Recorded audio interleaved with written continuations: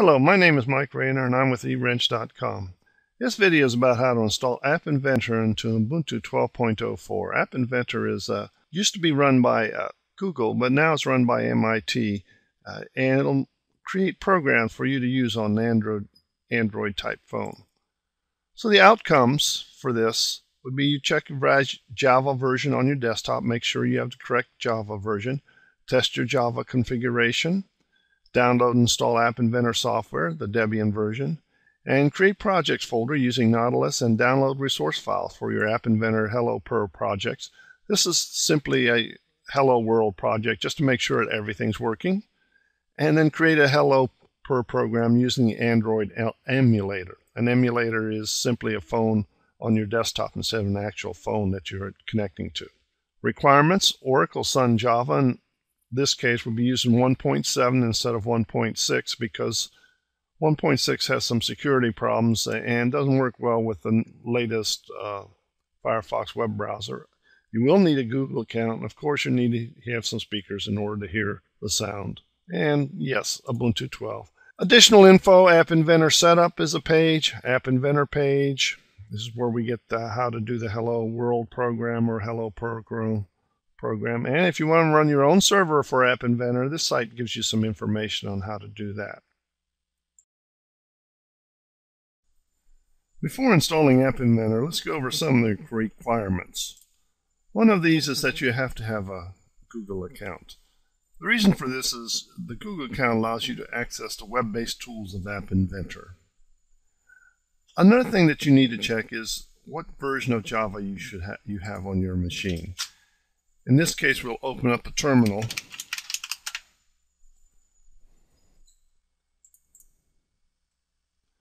And if you look at the App Inventor setup, one requirement is that your computer needs to run Java 1.6. Now, I've tested with Java 1.7, and it seems to be working. And the version of Java that they actually want is the one from Oracle or Sun, formerly known as Sun because Sun was purchased by Oracle, and not the Open Java Development Kit or not the Open JDK. So let's go and check on the terminal what version of Java we have, and to do that you simply go Java-version. And in this case, Java version 1.7, and this one is Java runtime environment. In this case, this is the Oracle Java. So that meets this requirement, although it doesn't meet the 1.6, but it is in that same vein. It is an Oracle Sun version. The other thing that we're going to have to do here, let's close this, is it asks you to do some tests right here. It says it has to pass these two tests, Java test page and App Inventor Java test. Now, when I use this Java test page, if my browser has just started up or has not been sitting around running for about 10 minutes, it will crash on me. I don't know why, but this one's good. But if it crashes on you, don't worry about it. And it says your Java is working. So let's go back. And the other thing is check on this link. As I stated previously, don't worry if Firefox crashes on you. Restart it and forget about the Java test page as long as this link works. Click on this link, launch, and this should open up a notepad type of web start application. This is a notepad web start application. Now, if you want to know how to, I've made a previous video on how to install Java, the Sun Oracle type, and to actually set up the web browser so that it runs with Java. And that actually took up more of my time than the actual installation of the Java into Ubuntu. So let's just close this. So we're ready to go and install. The next step is to go back. And we've passed our tests. And since we're Ubuntu, we're going to click on to instructions for GNU Linux. So let's click on this. And Ubuntu is a Debian package, so we need to download the Debian package. So we'll download the App Inventor installer for the Debian package. Click on it. And we can either download, or we can also open it with the Software Center, and that will work fine, and it's going to install it. So let's just click OK. After it gets to the end here, sometimes you may have to click App Inventor Setup, and sometimes it just opens straight up to the Ubuntu Software Center. And you just sit there and let it go on, and App Inventor Setup will show up like this. And then all you have to do is click on Install, and it will ask for authentication.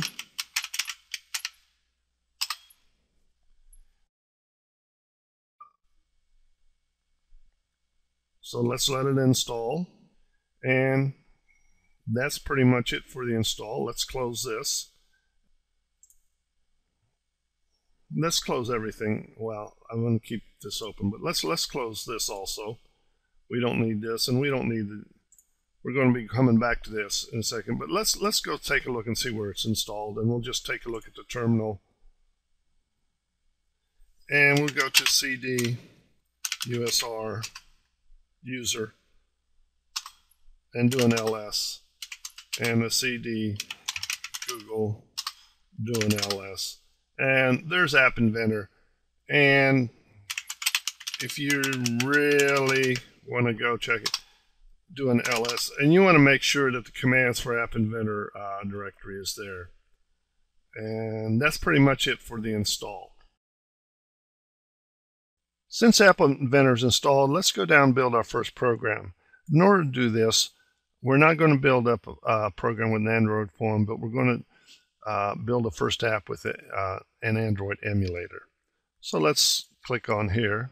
Emulator is simply a phone that shows up on your computer. This basically gives you a set of directions. What I would recommend for you to do, rather than clog up your screen with 3 different things, that you copy or print out these directions. And we've got our computer set up, we've got it installed, and to build, and we're going to do instead of a hello world, we're going to do a hello program, in which case this kitty meows when you click on it. And to do that, we're going to download some resource files, and we're going to download these 2 files. But before we download those, let's keep everything set and create a projects directory. So let's open Nautilus launcher here, and let's go to desktop. Let's create a new folder here in the desktop. Right click, new folder, and we're going to call this App Inventor.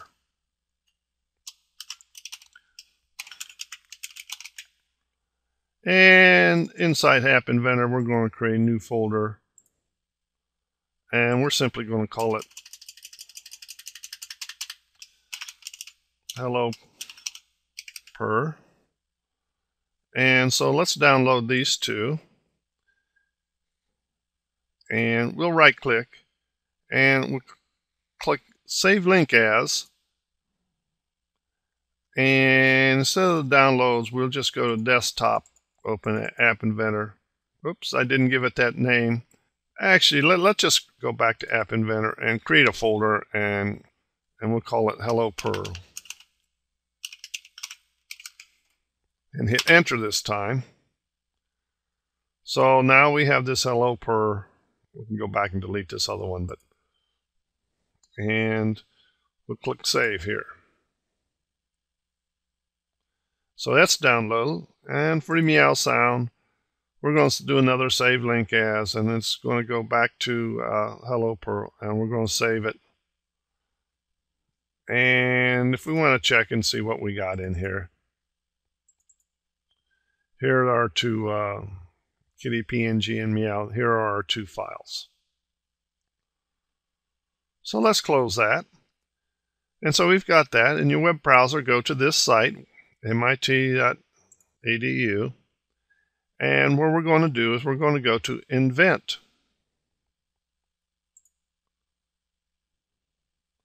Of course, it asks that you sign in. In this case, I'll put in my name.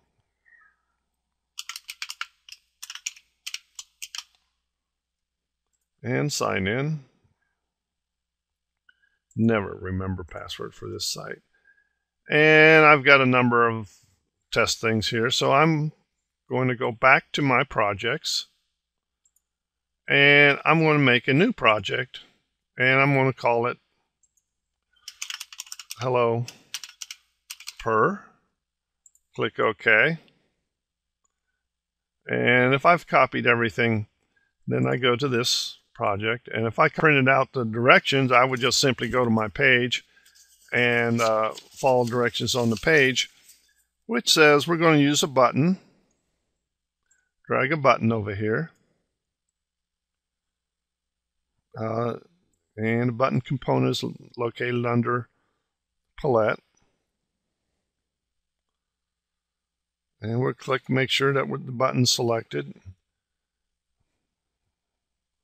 Under image right here, we're going to add, and we're going to browse over to Desktop App Inventor, Hello Per, and we're doing Kitty, open, and click OK.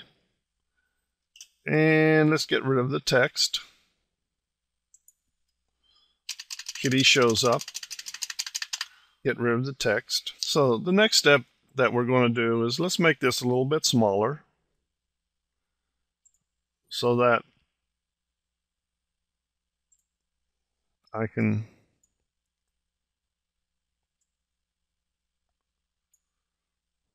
don't need that. So I can open the blocks editor. Now this is going to work very slowly. In this case, it says open with, and you should already have this set. It should. This is part of setting up the web browser as part of the Java install. It should be opening with a Java Web Start, and do this automatically with files like this from now on. And we'll just simply click OK.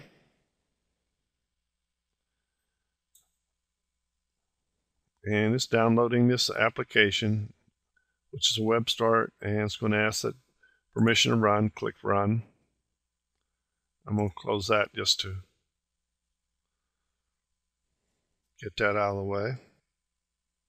So this is the blocks editor. I'm going to move that over here a little bit so that we can switch back and forth without too much problem. So let's start the emulator. So we're going to create an emulator. It's going to be look like a phone. I'm going to click on this, create a new emulator. And starting the emulator. Please be patient because this takes a few minutes. It says 2 or 3 minutes, may take more. Here's the emulator, but here we click OK. And the emulator, and before we connect to the device, we have to wait for this thing to fully load.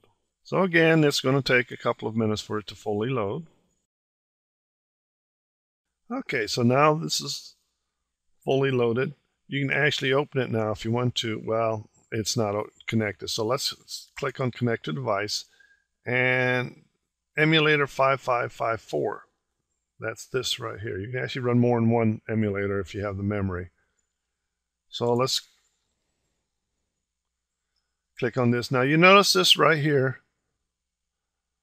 This is yellow. When this turns green, then the emulator is connected. So we're going to have to wait for the connection to happen. Okay, now it's turned green, so that works. So I'm going to bring this over here, and actually I'm going to put it up so that part of it is, well, I'll just put it up so part of it's showing. And then we're going to open up the phone, just like and there's our Kitty application. So, but it's not making any sound when we click on it. So in order to do that, let's go back over here, and we're going to look for media and sound, and we're going to add sound. Now it's a non-visible component. It drops down here. We make sure that sound is selected. Now it says none for source. In this case, we're going to add, browse, and meow. Click on open and click OK. So now let's go over to our My Blocks. Click on My Blocks in the Blocks editor, and you got My Definitions, Button 1, Screen 1, and Sound 1. So let's click on Sound 1, and we got Sound 1 play, Button 1. So we bring this over here. When Button 1 is clicked, what do we want it to do? We want to play the sound. Sound 1, play. So when that button, which is actually the picture of the kitty, then the sound should play. Now, since all these three are interconnected, once I click on the kitty, if I've done everything out right, the sound should play. And if that's not loud enough, we can also turn the sound up here. Okay, so that essentially is how you install App Inventor and create your first program. As I stated, the directions are all with App Inventor. This is just a quick way through it. Thank you, and I hope you invent some good software.